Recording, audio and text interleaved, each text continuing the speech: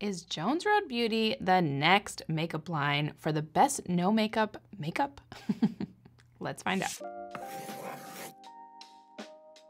Hey everyone, I'm Bekah and I'm a licensed cosmetologist and I make accessible hair and beauty content. If you're coming back, thank you so much. And welcome to those of you who are new. If you are here because you keep getting ads just like I did for Bobbi Brown's new makeup line that claims to be the ultimate line for no makeup makeup, then you come to the right place. Before we get into this, dare I say, juicy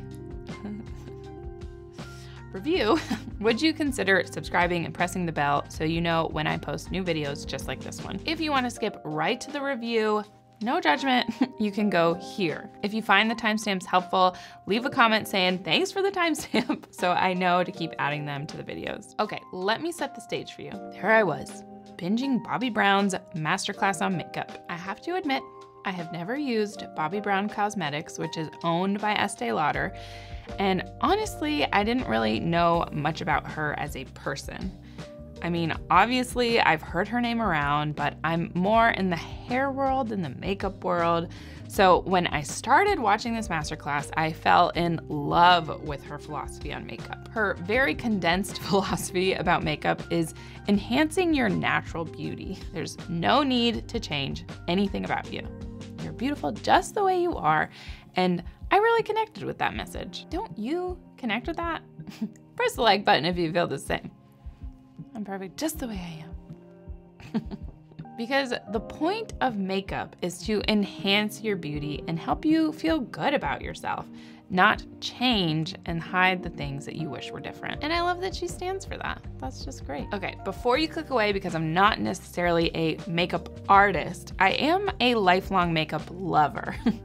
I used to shop the markdown racks with my mom at Target like every Friday because we couldn't afford nice makeup and we would just pray to God that there was a markdown foundation that matched our skin tones. I started wearing makeup in the 6th grade. Don't judge me. I was like doing whatever the cool people were doing or something like that. I don't know. So that's almost 20 years of wearing makeup. And I'm also using makeup in a super practical way as a mom of 2. And I also wear different kinds of makeup for YouTube videos. After watching her masterclass, I was hooked on Bobbi. It's weird. Anyway, I looked up the products she was using in her masterclass, hence my discovery and probably why I keep getting ads for Jones Road Beauty. In some ways, I feel like this makeup was made for someone like me. Listen, I'm 31 and I'm proud of it, okay? Every year's a blessing. No, I do not have flawless filtered skin. I also don't have thousands of dollars to spend on a skincare routine. I have large pores, I sweat, I have eczema, I have children, and I feel like she was targeting someone like me. I want makeup with clean ingredients. I want to feel awake and refreshed. I don't want to spend a lot of time on my morning routine. I don't have a lot of time to spend on it. And I don't want to change how I look. I just want to enhance what I have. And that's how I believe Jones Road Beauty was born and why I was so intrigued to try it and why you're probably still watching this video. Because that's you too. And if you're anything like me, when you saw the price of these products, you came straight to YouTube to see people's honest review of this product. And honestly, I didn't really find any of the other videos super helpful. So I thought I'd make my own review video. So thank you for watching. Let's get to the review. Just a disclaimer, this face of makeup only is utilizing one of the Jones Road Beauty products, but in the B-roll, I will be using all of her products just so you know what those products look like on my face. I use different makeup for filming because when you film YouTube videos, you just have to wear different kinds of makeup because super glossy, like dewy kind of makeup doesn't always look good on camera with someone with large pores, so I wear a lot more powder makeup when I'm filming, but for everyday makeup, I do wear a little bit more dewy, which is why I wanted to try the Jones Road because it is more glowy, more natural, and yeah. All right, let's get to the review. First, I'll go over quickly what I bought and how much I spent. Second, I'll give you my first impressions. Third, I'll tell you what products I still use and what products I returned. And finally, I'll tell you my honest opinion of these products. Okay, first, what I bought was 4 Miracle Balms in 4 different shades, 3 face pencils in different shades, 2 eyeliners, and the face cream. I struggled to decide what colors I wanted because what the test was saying that you take on their website and what I felt like I was gonna like based on Instagram posts and other videos were completely different. I spent $273, which is a lot, but not necessarily for a clean makeup line. I also knew I probably would be sending some of the shades back that didn't match or I didn't like, so I was okay spending that. Secondly, my first impressions of the products were good, but not great. I did a short with my first impressions. I'll make sure to link that below. The packaging was cool and simple and black and white, my jam. These products themselves seemed quite simple. The Miracle Balm comes with instructions though. You have to break the seal in order to activate the color. So if I didn't know that, I definitely would have hated them because there's no pigment without breaking the seal. You have to break the seal. One thing I'd wish they would do is have the name on the front of the packaging, because when you are going to pick it up out of your kit, you have to flip it over. That's where the name of the product is, the name of the color, and it's just kind of annoying. The thing I was most curious about was the texture of the Miracle Balm and the face cream. I would bet money that these products are mainly made with petroleum jelly, the main ingredient that's in Vaseline. The texture is like a crossover of Vaseline and like hardened coconut oil. That's the closest thing I can think of to compare it to. So it's not what I was expecting, but honestly, I'm not sure what I was expecting. I'm really surprised that no other reviews have mentioned that as the texture of the products. It's honestly heavier than I like my makeup product to be. And as I was wearing them for the first time, I felt like I had Vaseline on my face. And that's not necessarily a great thing. If I use the Sun Kissed for a bronzer and then like the Flushed or the Dusty Rose for a blush, my hair gets so stuck to it. It's almost like when your hair gets stuck to your lip gloss on your lips.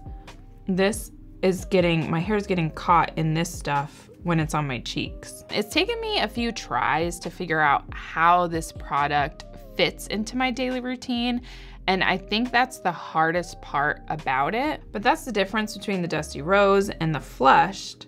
I thought I was gonna want more pigment like in the Flush, which is why I bought both. And I do, I like the Flushed better as a blush. But again, it's just heavier than I would like in a blush, and I feel like it enhances my pores more than I would like it to. It's so unique and different. People just don't know what to do with it. The face pencil was really nice right off the bat, super buttery.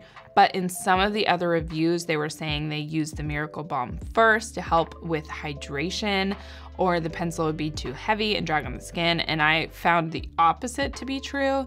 The pencil, when applied over the face cream or the Miracle Balm, didn't have like any coverage and it was way too slippery. I was happier when I just applied the face pencil to my skin before the Miracle Balm. So I got 3 shades. I got shade 2, 6, and 8. They were actually out of the other shade that they recommended for me, and the 2 has been the one that I go to most. It's gonna be different on my hand than it is on my face, but you'll get the idea. So there's the 2. It's really nice and creamy, but I just don't feel like it lasts very long. Here's the 8, and the 8 I feel like actually is darker than the 6, and that's maybe because it has a little bit more. That's the 6. This coverage still isn't great. Maybe I didn't get the right shades, but I want more coverage overall. I could see this working for someone that has a more even skin tone, that has maybe some dark circles under their eyes that they're trying to correct. but in my opinion, and the best use for me is as a concealer, because I like for my skin to be more even, and at the moment, Jones Rose doesn't have a product for that. Right now, I use the Tower 28 Sunny Days Foundation Sunscreen as my base, and then I put the face pencil on top of that. The face cream was just too heavy for me. I felt like I was putting on Vaseline and then topping it with more Vaseline when I used the Miracle Balm. I wish the face cream was a little more creamy and less balmy. And maybe came in different shades and acted like a tinted moisturizer. I don't know, but I am just not the right person for that product. I honestly thought that the face cream was gonna be more like the Bobbi Brown face cream primers in the Bobbi Brown line, and it just wasn't. And so I think because I was maybe expecting it to be more like that product, I was disappointed with this product. I was really hoping the eyeliner would be my best friend. And initially the shade application was really nice. There's the brown. And there's the black. I feel like the black, when it was on my eyelids, was way more opaque. It ended up being almost more gray like that. And the brown too, it's like way more opaque than I was expecting. I wanted it, and all the reviews I saw, it was like real dark like that on people. And maybe I just don't know how to apply eyeliner properly, but it doesn't last. And I don't think my eyelids are really oily, but maybe they are. I do have hooded eyes, so that could be a factor, but it lasts on my lids like an hour and then it dissolves into my skin. And I was so sad because I really wanted this eyeliner to work and it just didn't for me. And so many people loved this eyeliner and it just didn't work for me, and I was so sad. I put it on before this video and it's already coming off. Sad. So what products do I still use and what did I return? I still use the Miracle Balms on different occasions. My favorite colors are Dusty Rose, Flushed, and Sun-Kissed. I used the Sun-Kissed for a bronzer and the Dusty Rose for like a highlighter and the Flushed for blush. But it's rare that I use them all at the same time because of the consistency on my face. It's just too heavy. I also kept the face pencil in shade number 2 for a quick concealer, but I returned everything else.